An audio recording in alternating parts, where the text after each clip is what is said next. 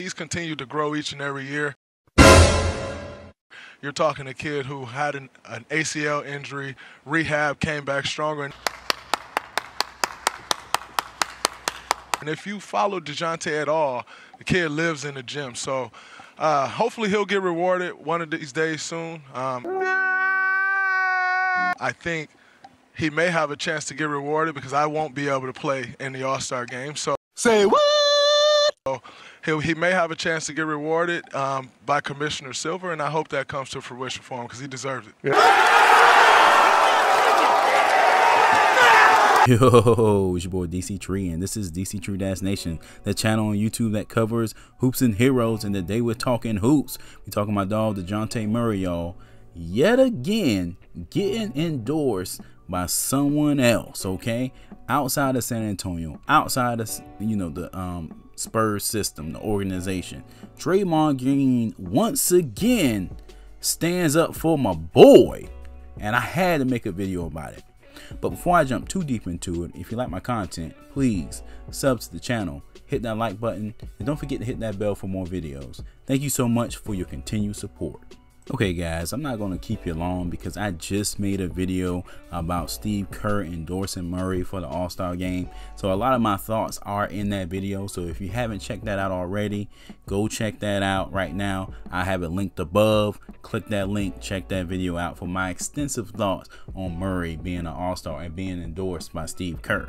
But I had to kind of make a video and be a little redundant and make another video because Draymond Green was, selected to the All-Star game tonight as a reserve. Well deserved, especially at his position, the forward position, and that has made things kind of awkward in the Western Conference because it is a guard heavy game. Guards are heavy in the Western Conference, Devin Booker, Chris Paul, Donovan Mitchell, and so forth. I can't necessarily say that Murray could deserve to beat those guys outright. So especially with the Spurs record. So I'm not necessarily disappointed that he wasn't picked to the reserves, because if you're a fan of the game, you kind of figured that he wasn't going to get picked because it's just too much competition at his position. It's not like an Andrew Wiggins situation where he plays the small forward so he can sneak in there at the forward position. Murray's a point guard. You probably can just suggest that he's a shooting guard, but those days are gone as far as positions in the All-Star games. So but Draymond brought up a good point, just like he said in the intro. Adam Silver has the power to give Murray a shot at the All-Star game, his first go at it. That'll be great for San Antonio. That'll be great for the Spurs fans. We need a W, baby. It'd just be awesome story to see this guy get into the game, even if he is chosen as an alternate.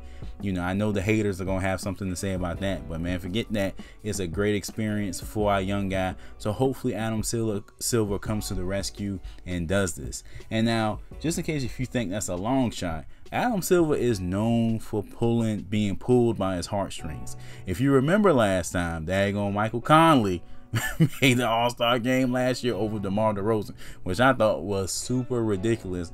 But he had never been to an All-Star game before. He was towards the end of his career, so Adam Silver put him in there. Now, obviously, with the Murray situation, this is very different. He's still got many years to go.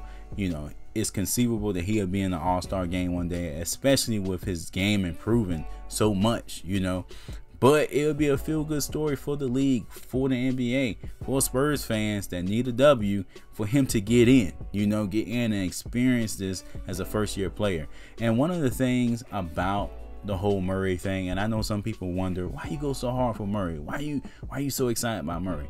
I've been a Spurs fan for so long, and I've been fans of almost ready-made players. D-Rob, ready to go, MVP. Tim Duncan, ready to go, MVP. Tony Parker had a bit of a learning curve, so did Manu, but they became great players rather quickly. Even Kawhi, you can make the argument that he developed rather quickly.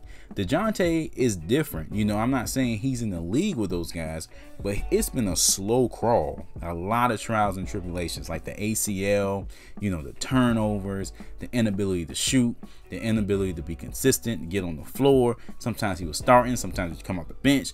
All that stuff, year after year after year. The doubters, the naysayers. Hey, let's trade him. Oh, he's sorry. Oh, I wish he was as good as Derek White.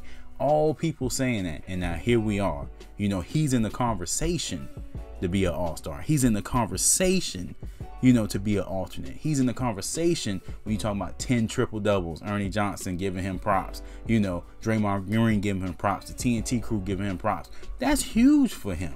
And that's huge for us, man. We're not in the championship realm anymore as of yet. So these small wins, these small W's are huge. So shout out to Draymond Green for representing for my boy. Shout out to the TNT crew for representing for him.